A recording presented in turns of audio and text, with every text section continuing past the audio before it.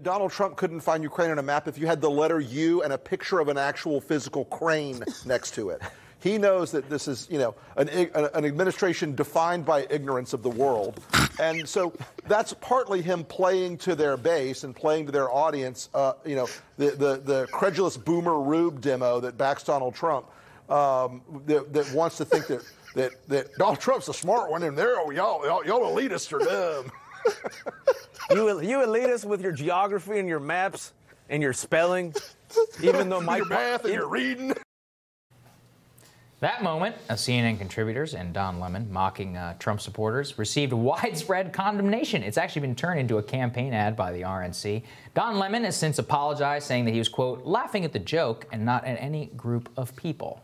Joining us with his analysis on the moment is Noah Weinrich. He's the press secretary for Heritage Action for America. Welcome. Right. Good to know as a friend of mine. No, it's great to see you. I wanted to talk with you about this kind of in the context of another clip I saw that was flagged to me by the Yang Gang. And this was Dave Chappelle, who's endorsed Andrew Yang, talking in the context of Trump supporters. Let's take a listen to that clip, and then I'm going to get your reaction.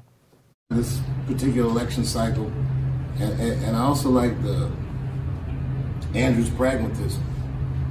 I don't look at Trump supporters as my enemy at all. I understand why people vote for Trump. I understand people are desperate. And I think that Andrew's right. You run against the reasons that Trump got elected. I got friends on both sides of the political aisle. I got fans on both sides of the political aisle.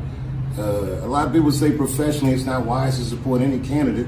But this idea is so good that I think it should exist. And I think the fountainhead of many of the good ideas on the table this year are coming from a single source, Andrew Yang. And for some reason, no one's paying attention. This guy's the origin of a platform that really does address where I think the country needs to go. It's a good plan. So just contrast that, Noah, where you see a guy like Andrew Yang who's got some of the highest crossover support, highest net favorables in the country with Republicans, actually, versus the way that Rick Wilson, who calls himself a Republican, I don't know what he is right now, and Don Lemon kind of just, laughing it up at the idea that people could vote for Trump. And I think, tie it to this, they think the same thing. It's not just Trump supporters. It's anybody who isn't of their elite cohort. And I think that's exactly really disgusting about it. Yeah, the CNN segment shows exactly what the elites of America think about the rest of the country.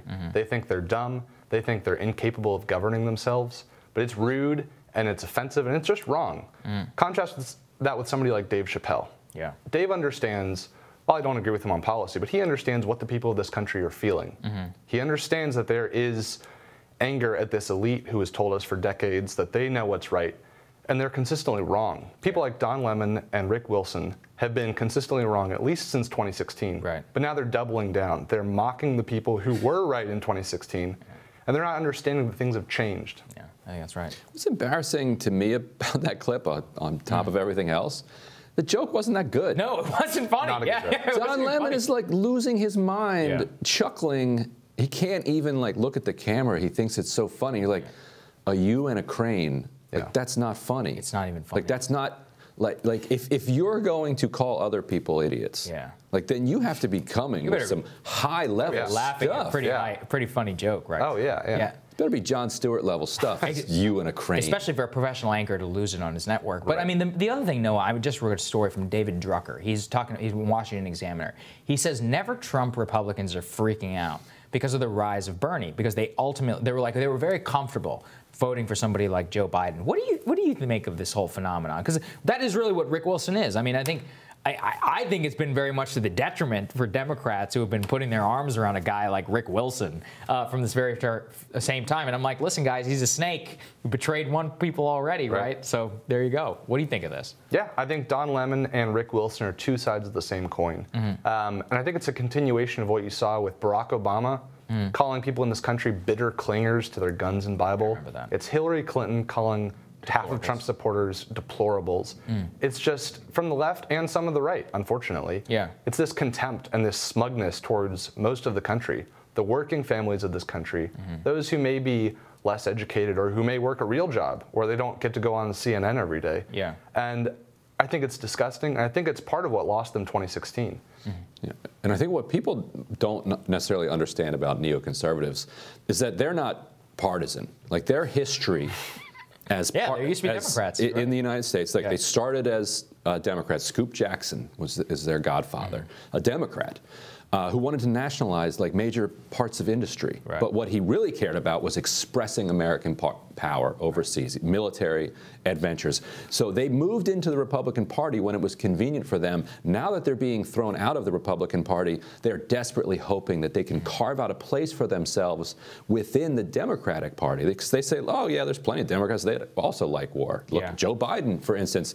But Bernie Sanders is complicating these plans. Yeah, and no, one thing you could go into is about whether, like, the home of the anti-elite sentiment within the GOP. Because I want to be fair. Look, honestly, a lot of people in the GOP 5 years ago, they used to talk the exact same way. Sure. Right? About entitlements, about many of these other things. How have you seen that kind of change within the Republican Party and make it so that a Rick Wilson is no longer welcome? Sure. Yeah. So the Tea Party, I think, is the root of a lot of this.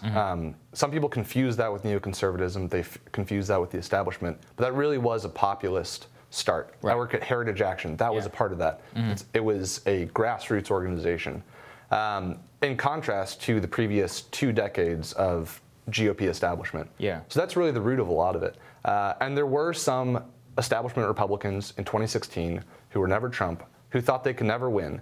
But many of those people, some of them have left the party, like Rick Wilson, but I think more of them have taken the lesson of 2016. They have realized we were wrong about this guy. Yeah. We were wrong about some of his policies. We were wrong to doubt him on immigration, for one thing. They thought that immigration was a political loser, but that was a political winner. Well, so I think a lot of people have realized that lesson, and they have taken that into account. You know what it is, Noah? It was a loser amongst their friends in Washington, but it happened to be a winner with the actual public. You know, one thing is, we talk a lot about Bernie on this show. Right. So let's think about in this context, which is that you saw the Republican elite, and so did I, in 2016, completely, they were like this to somebody like Trump. How do you think they are going to grapple with a Democratic establishment, really analogous in the same way? Sure. There's a corporate Democrats, right? How are they going to handle Bernie? What do you think?